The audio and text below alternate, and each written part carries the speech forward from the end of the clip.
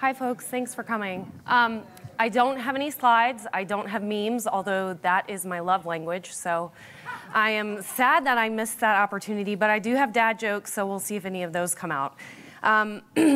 My talk is about information advantage. I'm not really going to talk about that directly. You will get that as a result of me indirectly hitting on that throughout my talk. I couldn't have planned this better, that fight about whether you should be on the private side or the government side. As I was developing my talking points, I actually landed on opportunities to support global and national security. Things are changing in a really awesome way, and I've been on the island of misfit toys for a long time, so at the very end of their chat, when they were talking about how you could hop in and hop out of either government industry or into government jobs, I think that's a new phenomenon. Usually, I would say a decade ago, maybe even 20 years ago, if you were a government civilian, you signed up for life. And that was your choice, and that was it. That was the only road for you. And I think the really important thing, if you get nothing else from this talk, is that the borders are permeable now in a way that they never have been before. And that's really exciting. It's a benefit to industry. It's also a benefit to government. There's obvious benefits to government, bringing in that fresh blood, that new technical expertise to help us solve the most challenging problems on the planet, dealing with data you're never going to encounter anywhere else, dealing with challenges and problems that you'll never see anywhere else. And that's why my talk changed, actually, because I would tell you about it, but then I'd have to kill you, and I think that's not a good look for the Linux Foundation. So when I started at RSOF, I'll give you a little bit about me, going back to that permeable border. I started in government service. I actually was a mathematician for the Navy. I was a mathematician because data science wasn't a thing yet. So when I say island of misfit toys, I mean I started there. And I started in math. Actually, I was a theater major, so I came late to the math game. So I really never fit into any bucket. But when I started at the Navy, I really learned a lot about these cool missions, and I was very driven to help solve these challenging problems.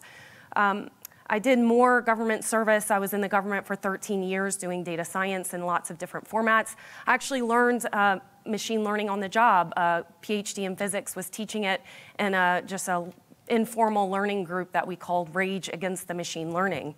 And we did, man, we learned. We worked our way through the Bengio-Corville book cover to cover and worked through these textbooks in a very educational format. So the really cool thing about working in government is both your access to these interesting data sets and challenging problems, but also your ability to learn on the job. So when they talk about these mid to early career, it is a great opportunity. You get a lot of exposure that you never would have gotten. So if you make a decision to work on the industry side for government, or you make a decision to be a civilian or put on a green suit and be in the Army, those are all variable paths. There's a lot of variety in that now. So for RSOF, if anybody saw General Roberson's talk, I'm not going to go too deep on the origins, but some really cool, interesting facts. The origins of RSOF are the Office of Strategic Services. That was 1942 to 1945. They had two very distinct missions, both to collect, analyze, and disseminate information. That later became the CIA. And then also to conduct unconventional warfare. And that is like the genesis of RSOF. They work by, with, and through other people, and that is really who they are as a people. Now, their goals are to be globally postured. They want this, if you've heard of the Green Berets, that's who I'm working with every day, or Green Berets. They're positioned in the last decade in 135 of 195 of the recognized countries in the world. So they are literally everywhere, which is really cool. You learn a lot working with them, both their understanding of culture and of people, and also their deep respect and need to satisfy the mission. Their motto is De Oppresso Liber, which is to free the oppressed. And I think that's definitely a worthy goal for us. So one thing I will say working in the government is that is so mission driven. And a lot of people have a misconception, if they've never worked in the government before, that government service is old school in a way that maybe there's not a lot of diversity. I will say, being government and then going industry, I worked at Microsoft for 4.5 years after some of my 13 years of government service. That's not the case. We are so mission focused, we're really concerned about the GSD factor. If you're not familiar with that, that's getting stuff done. And if you can GSD, then it doesn't matter what you look like. It doesn't matter your gender. It doesn't matter your race. We are working against something so much more important. And so I would really make sure that, again, if you know nothing about this from my talk, is that the opportunities just continue to vary and grow. We have hackathons. Someone had asked that in General Roberson's talk. There are hackathon opportunities. There are also opportunities for small businesses. So if you're a startup company, again, you can work on the industry side. There's a thing called SBIR, SBIR.gov. And then there's some other acronyms about technology transition programs as well. So they're throwing a lot of money to make sure that we are the ones leveraging technology the greatest way that we can, so that we can make sure we're protecting people's rights and their ability to live freely. So that's really the heart of the mission. What does that have to do with open source? Interesting, again, we have government use applications. Both PyTorch and Kubernetes are two great examples from the Linux Foundation. But has anyone known about government contributions to open source? Again, this is a misconception that always we're taking from industry. In fact, we also give back. And so two examples of that are Apache Cumulo. Cumulo is a key value store, and this allows you to have a robust and scalable way to both store and retrieve information. It's powerful tooling for you. Also, Apache NiFi, this is a data workflow so that you can do ETL pipelines there. So those are contributions actually from the government. I know Cumulo came from NSA. I can't remember NiFi, where that came from. But the interesting thing is we're also looking for new opportunities to produce these things and give them to the open source community to ensure that they continue to thrive and grow and even be used in ways that we never would have imagined in the beginning. So one thing I wanted to talk about, the reason that this is such an interesting time for us to have these opportunities, the DoD is producing CTO and CDO roles across all echelons and all organizations. That gives us a fighting hope to work against some of those memes where bureaucracy was slow and brittle and frustrating and you'd never see the progress. We are really seeing a lot of policy, contractual, and bureaucratic changes being made because these CDO and CTO roles are being taken seriously. I report to a 2-star general directly. There is no one in between me and him. So he gets to say, A, what my authorities are, and B, whether or not I'm doing a good job. That empowers me to help drive them in a more modern direction. And a result of one of those things is I wrote a remote work policy. They have a lot of problems with some of these kind of stereotypical government roles taking advantage of telework as a result of COVID, and so there's lots of jokes and memes about that. But the folks that really GSD, if you want to get it done, telework and remote work is pivotal. It's key. It's the only way we're going to actually be able to tap into the exceptional talent that is stored in the open source community. So I just wrote that policy. I'm publishing it. It's going to be part of our Office of the CTO as we grow. We'll be publishing jobs. If you're interested in government jobs, usajobs.gov is the place to go look. And if you're interested in supporting through industry, X-Tech is another example of how small businesses can contribute. But there's hackathons, IC communities, even NGA is sponsoring hackathons. So in any small way or large way, or even if you're just supporting the open source community, and that is the foundation by which we generate this global and national security, you're doing your part. So I want to thank you for that. We also have more unclassified work and diversity. I mentioned that. If you saw General Roberson's talk, he even talked about women in RSOF. They're really working hard to make sure that this is the right place for people that are talented, that want to be. They want to make modifications as something as simple as armor modifications so that their bulletproof vest is more comfortable. That seems trivial, and yet that makes the quality of life so much better for the women that are in RSOF. Again, I will just say that a lot of the CTO roles that I know across DoD and the IC have been filled by women. So I think this is necessary for us to have a really good posture in leveraging technology well, not just women, people of color, both women and men, and then also anyone else that represents a diverse quality. And diversity, in fact, it doesn't even just encompass these outward physical features, it's also how we're educated. I'm a mathematician, I'm working next to a physicist and an engineer. That's the quality that we want in the products. Now, if you're on a truly diverse team, it will create friction. And so then we have to wrestle through that, because if we have a diverse team that we say, hey, we're diverse, but everybody's getting along, we're fooling ourselves. Real, true diversity and the benefits and values that come from that will create friction. And so we're finding ways to work through that.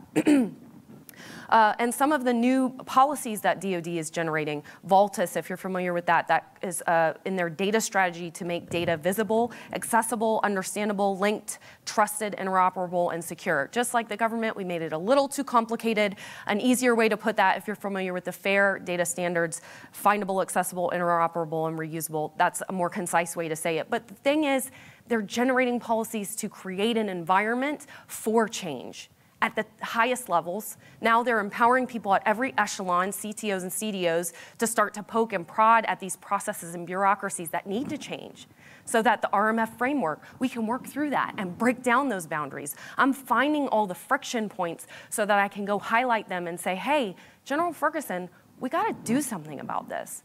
The first thing I did in my role is I identified the need for digital literacy as a blanket requirement for every person in the 1st Special Forces Command. I got flack for that. One of the folks, I won't say who, I'll protect his name, but one of the folks in the leadership team and our command team said, surely, Amanda, you don't mean every person, like the guy that's fueling the tank or something. I'm like, that's exactly what I mean. Everyone needs to invest in their digital literacy, both because it decays and then also because the technology is changing year over year. So regardless of how good we are or not good we are, this is something we have to invest in. So I formalized that and codified it in our 350-1. And now every single person in the RSOF command has to take digital literacy training of some kind annually. And this could include, hey, how do we get stuff through the RMF framework? How do we ensure that our stuff is secure and yet not creating so many boundaries that we're just never procuring new software or making advances in the way that we should? So this is going to create an environment where we can move even faster. I've also been working a lot with our command team and making sure that they themselves are digitally literate. There's nothing more frustrating than having a digitally capable staff that reports to leadership that has no idea the value that they add.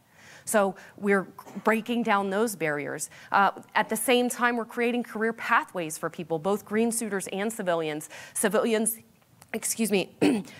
even have AI engineer as a title.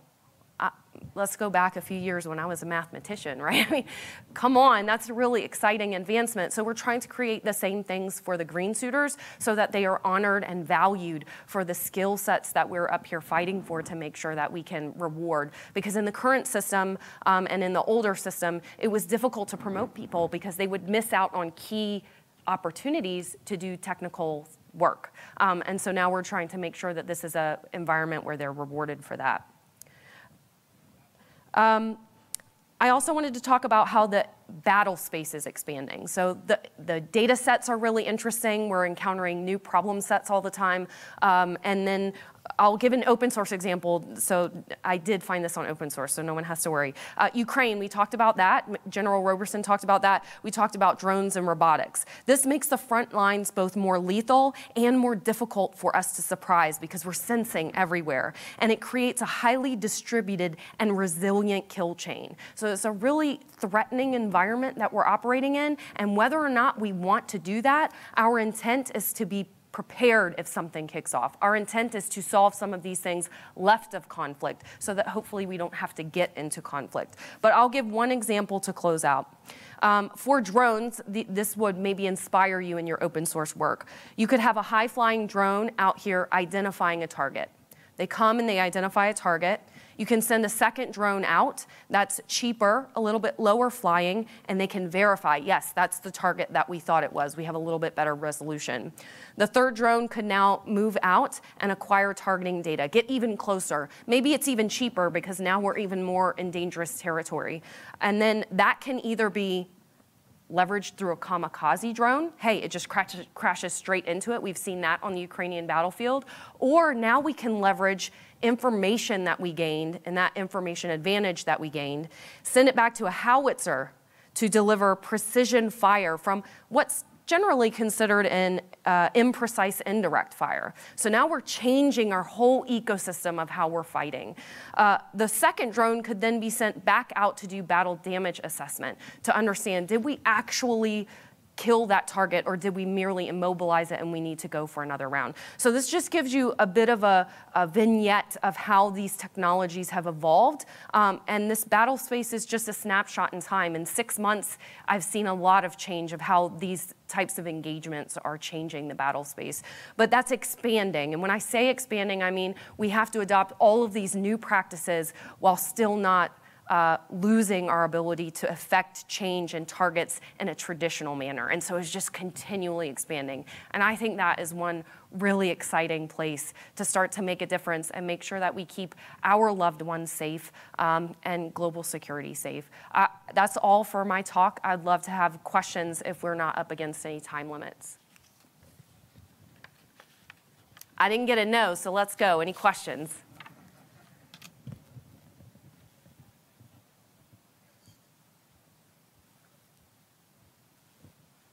Yes? What sort of deficits did you find in digital literacy within your unit? Say again? What sort of deficits in digital literacy did you find? Oh, that's a great question. What deficiencies did we find in digital literacy? I think it's more the variance that I found. We had pockets of people that were innovating in ways that I haven't encountered in industry. And then they were juxtaposed by people that when I said cloud, they would glaze over.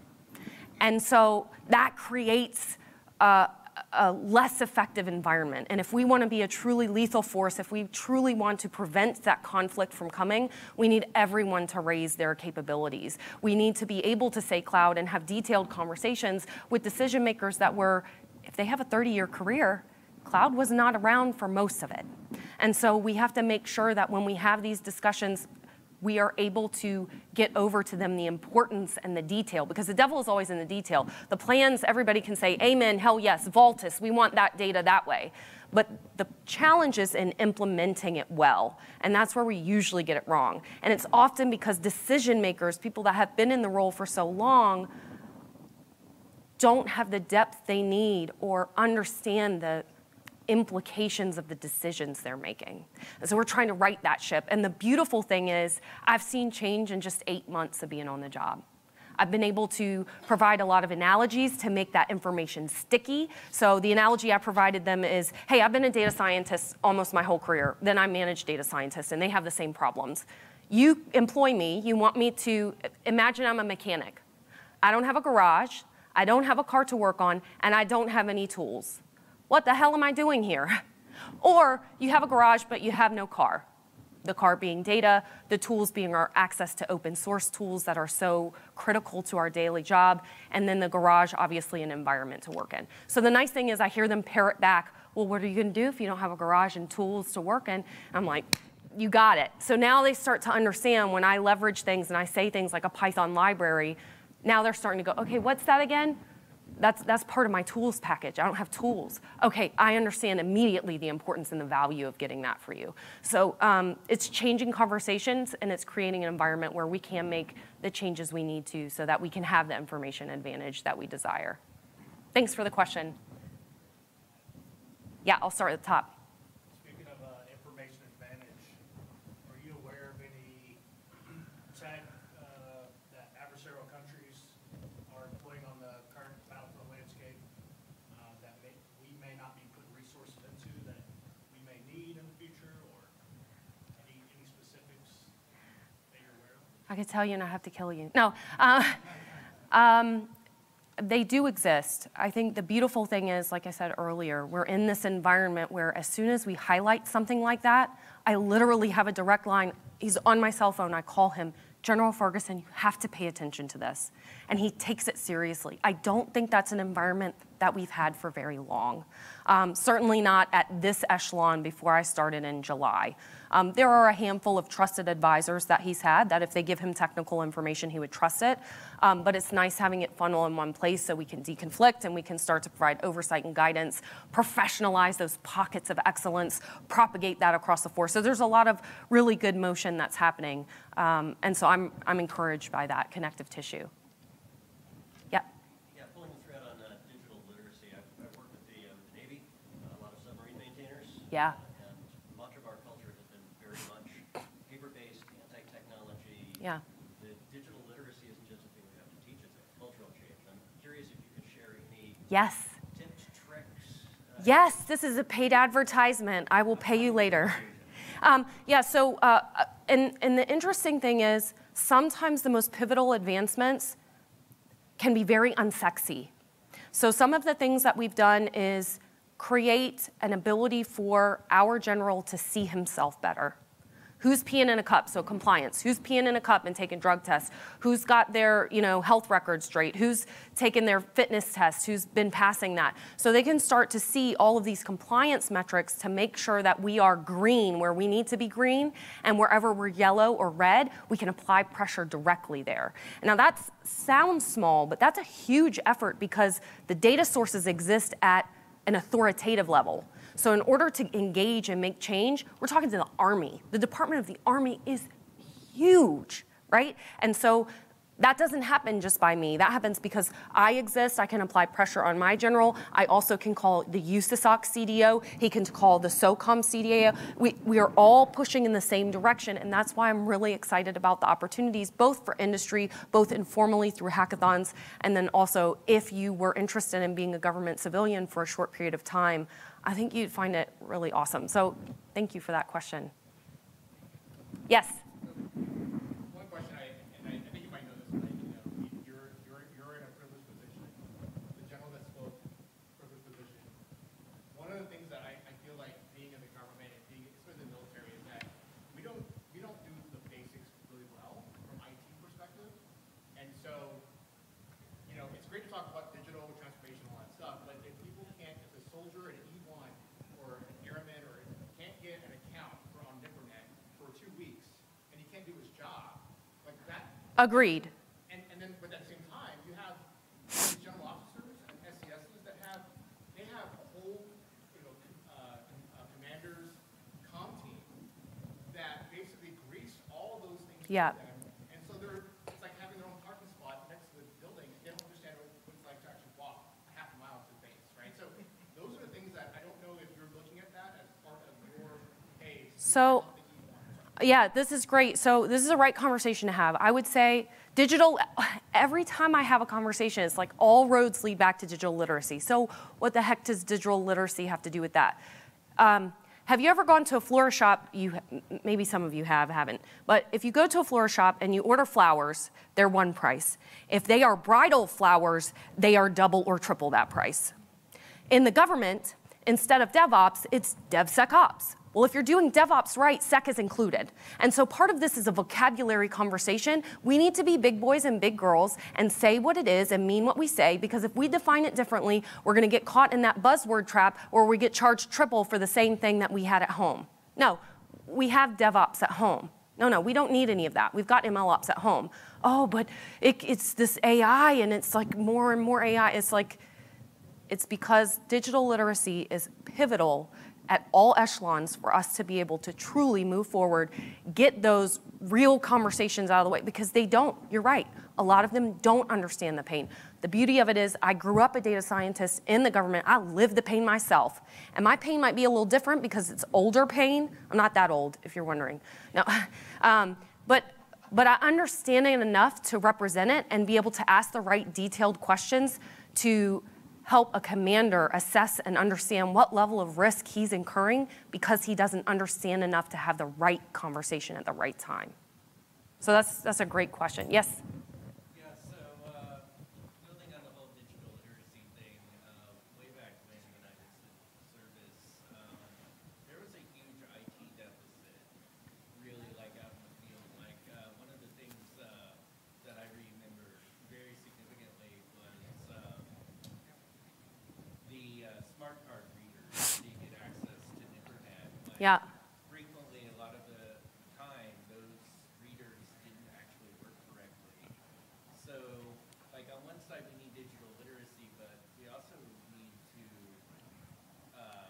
invest more in just basic core IT. Yeah, totally agree. Yeah, so I'm the conduit that information is coming through. yeah, that's why I'm excited about the creation of these new roles, because now they have a conduit to push that information, where they have a leadership that has privileged power that actually understands what they're saying and can do something about it. So appreciate your time. Thank you so much. I appreciate it.